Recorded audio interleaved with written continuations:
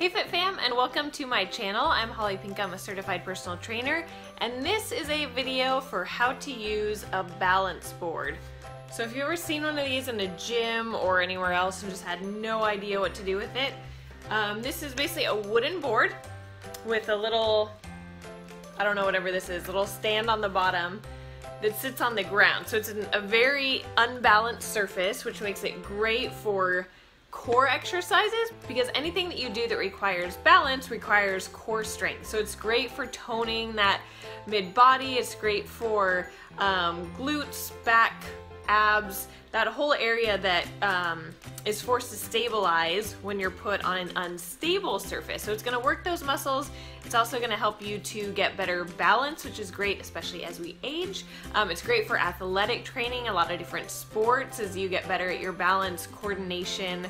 Those are really important to have in sports and any type of fitness activity. I'm just going to show you some of the exercises that you can do with this thing, although there are many more that you can do. This particular board is from ProSource. It is wooden, and it's got this kind of asphalty type of material on it.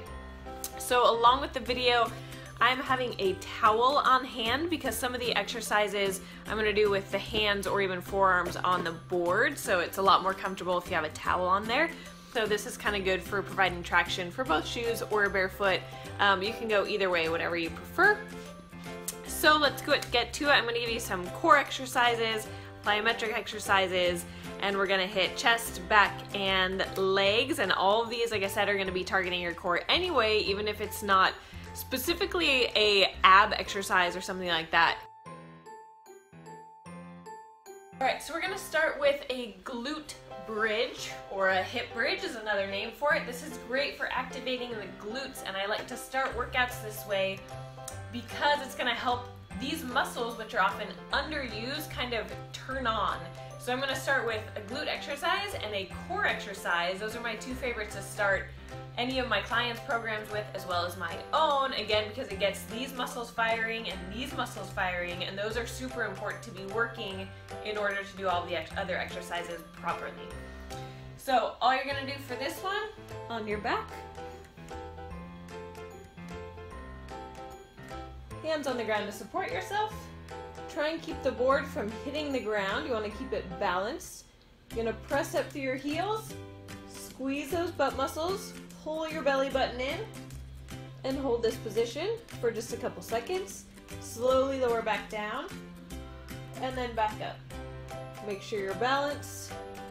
Down and up. You'll probably feel this in your hamstrings, your glutes, and maybe your core, and even lower back as well. So you can do this about 10 to 15 times, a few sets of each. Alright, then we're going to go to a plank. Alright, so you've got a couple options here. You can do an elbow plank on your forearms, and this is one you'll probably want to use the towel for.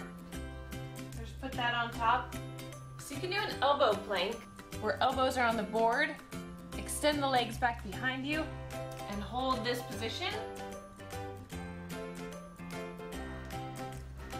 Or you can do it up on your hands in a high plank position. So hands are either, you can go straight on top of the board, or you can go around the sides. So you're up this way in a straight diagonal line, belly button pulled in. If you want to make this harder, you can try tipping to the side, over to the other side, forward, and backward.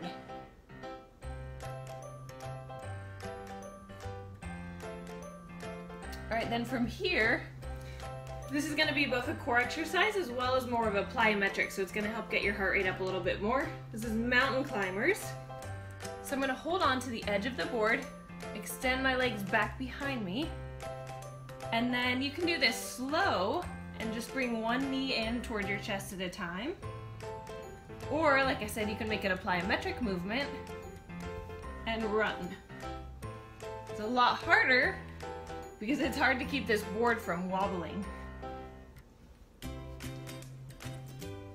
And you can do this for about 20 to 30 seconds. Alright, from there, quick and easy transition to push-ups. So legs extend back behind you, hands at the very edge of the board.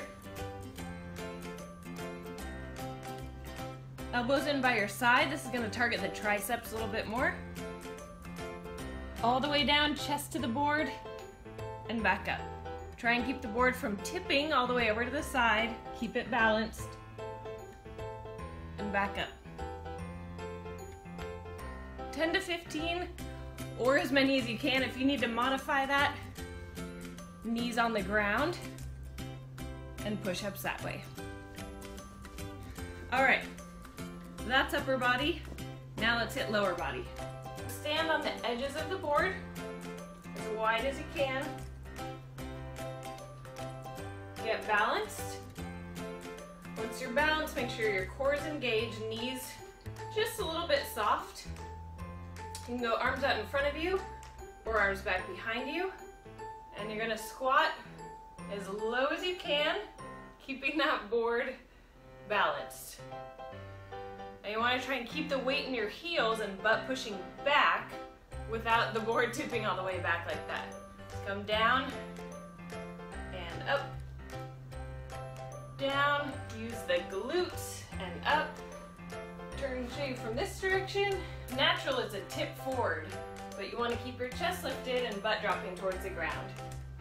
All right, so a few more of those.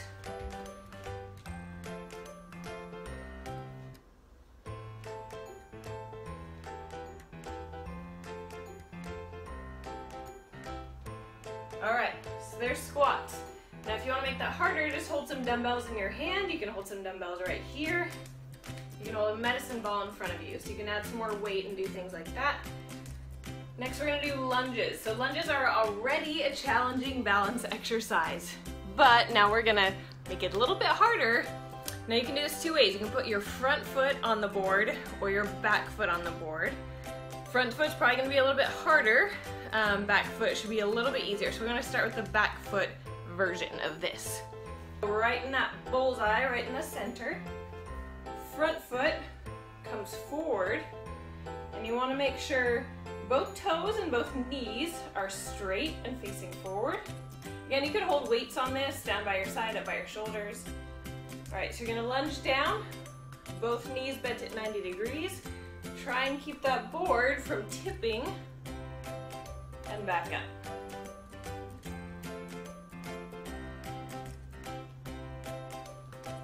Now the other version of this would be to put the front foot on the board, back leg back behind you, and lunge. At least for me, this version is a little bit harder. All right, so there's lunges. So we've hit chest, core, a little bit of shoulders, holding those planks, glutes. Now we're gonna get in a little back exercise. So for this one, you're gonna need a resistance band of pretty much any type. You can either anchor it in a door or you can wrap it around something sturdy. All right, so there are tons of great resistance bands that have attachments and things you can put in the door. But say you've just got a basic, no handles, no anchor resistance band, that's okay. The other ones are gonna be a lot easier, but you can always make do with something like this as well. So here's what we're gonna do. I'm gonna have you tie it around a door handle.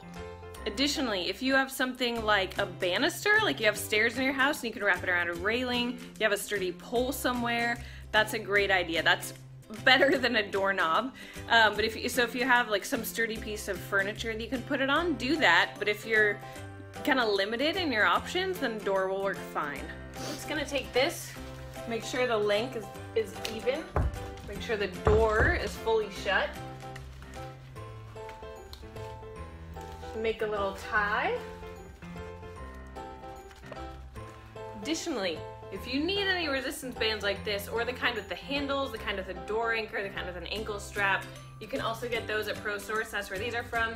If you use code HOLLY15, you will get 15% off of any purchase from ProSource, any equipment whatsoever. I'll put a link in the description down below, so you can just click that, it'll take you there, and then just make sure you use the code. All right, so I got it all set up. Now we're gonna do a back row standing on the balance board. So grab your band from the door, step on your balance board, and then you're gonna have a little bend in your knees, core pulled in tight, holding the ends of the band or the handles. So you're gonna go palms facing in towards each other, elbows stay right by your side. And you're gonna pull back, squeeze your back muscles, and slowly let it back out. Come back, pull, stay balanced on that board.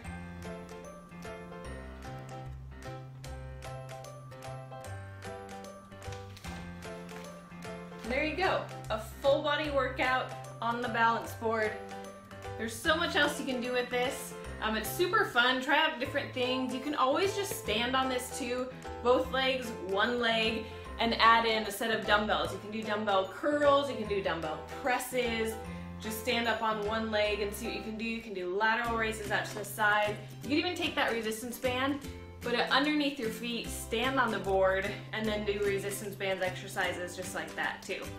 So I hope that's helpful for you. If you have any questions, if you want other ideas, or if you have ideas of how to use one of these, please leave some comments down below and let me know. And until the next video, good luck on your fitness journey of renewing your body, your mind, and your strength.